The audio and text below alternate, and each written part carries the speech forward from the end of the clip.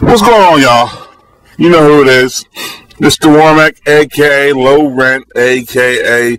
The Ignorant American, a.k.a. The Truth As You Know It, a.k.a. Dirty Business, a.k.a. The Jet Jaguar of YouTube. What's going on, people? Back to give you another video. You know this is Mr. Warmack, kind of back in the buildings. So, sit back and relax. Although this video might not have you sitting back and relaxing after I get done speaking, because I'm going to speak real truths that you may not have heard of, because you're used to the old okie doke, the company line. So let me talk about something. The other day, we were talking about Maya Angelou. That's Maya Angelou, you know. We were talking, it was a question posed, and we were all talking about how now all of a sudden everybody's a poet, everybody's a freaking poet, more like a pair. But these black conscious pro-black folks, you know, downgrade people, and they have talked about these people, these pro-blacks, these conscious. They talk about Farrakhan, they talk about Marcus Garvey, Dr. Clark, Dr. Ben Carson, etc. All those guys don't have the same views, so please don't state the obvious, please, which they're going to do.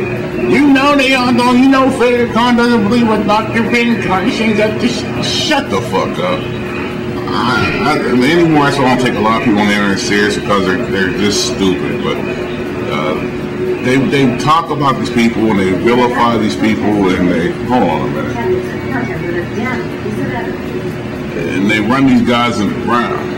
But when you talk about Maya Angelou to these folks, she's the second coming of Mother Teresa. And mind you, I'm talking about pro-black conscious folks. Because if you bear in mind what I'm saying to you right now, the thing I want you to drill in your head right now when I start going into it is pro-black conscious folks. Now, mind you, pro-black, what's that in your mind? When you think of pro-black, what's that bring to your mind? And what's that image up here? And I want you to keep that image in there when I start making the point. Like I said, bring her up. She's Mother Teresa, you know. But then again, they won't call her a sellout, but they'll call you a sellout for trying to help your people show them how to do other ways besides begging off the government. Now, let me explain to you why she's a sellout. You know, it's hypocritical of these black conscious folks to call people that are trying to make a difference a sellout, you know. Meanwhile, Maya Angelou was married to two white guys. Now, everybody who knows me knows I have no problem with this. It's none of my business who you marry. Like I said, I have white friends.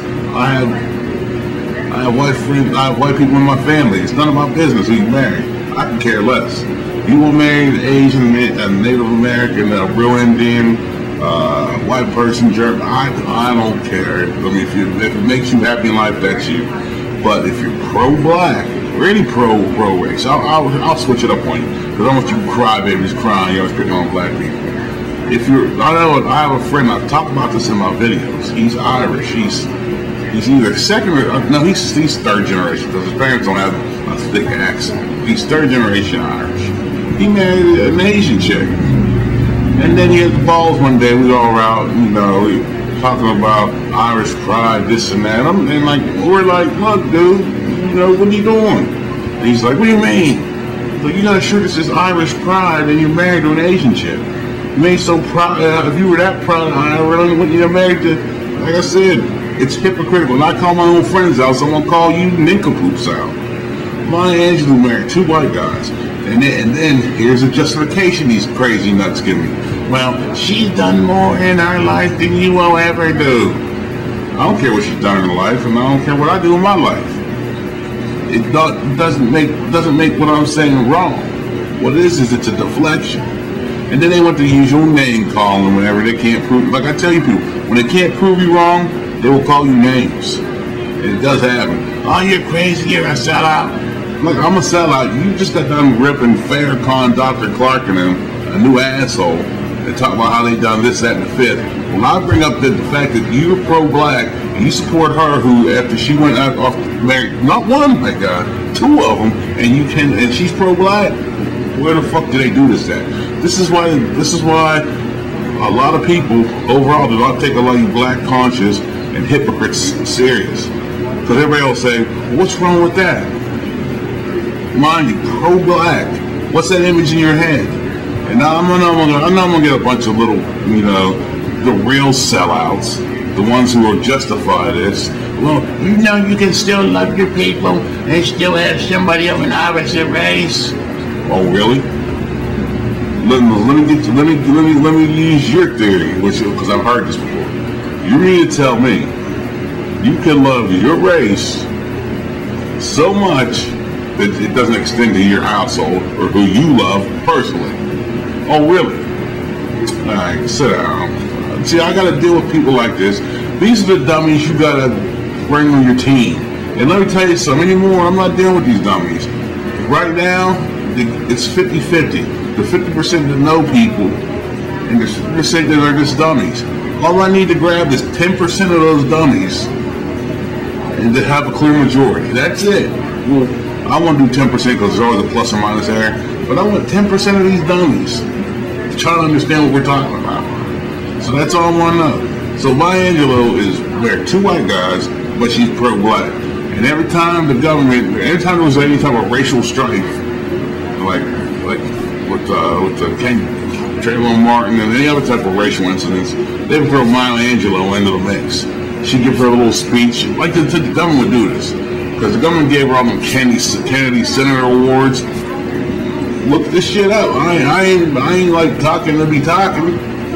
But what it is you guys are mad because it is a lot of people come on this internet thing here with many fake, false beliefs that have been taught through the years. They listen to people like myself and others, and then they get mind blown, and then they get mad. They start to whine and cry, call you names. Look, people, let me tell you something. I too was mind blown when other people would explain shit to me. I had a certain set of cores, principles, beliefs. And then I started seeing, well, some of this stuff isn't jiving, and other people have helped me along the way to show. I didn't get mad at these people. I didn't call them names. I thanked them for what they did, because if I didn't thank them, I would still be the ignorance that I was in. It's like this pro-black thing. A lot of you guys aren't pro-black. A lot of you guys are pro-black money. You want that pro-black money, but you don't know how to get it, and that's why you guys are trying to scope your story. How can I say, carry your story off. Like I said, you have black pride, but this black pride doesn't extend to who you marry. Like I said, I can't say black pride and have a white chick on my arm. It's corny. It don't look right. It's just hypocritical. But nowadays, a lot of you black folks want to be hypocrites, so I don't give a shit. Go ahead. It's the bad part about it. Like I said, if you look at it, what I'm saying, it's all for pure facts. Whenever there was this racial strife, the government threw her in there. Whenever she was getting all the, how come not a lot of black folks are getting a lot of these awards, the Kennedy Center Awards? Like what, Santana got it, and it's, alright. But look, it's the people who they push out. It's not who we push out, it's who they push out. So, a lot of you people are going to get a lot upset at what I'm saying, but there's the people who be like, he's right. What can you do about it? All you can do is this. He's right. And you can move on. But like I always say, if you're not fucking with facts, you're not fucking with me. So I'm out of here. Peace.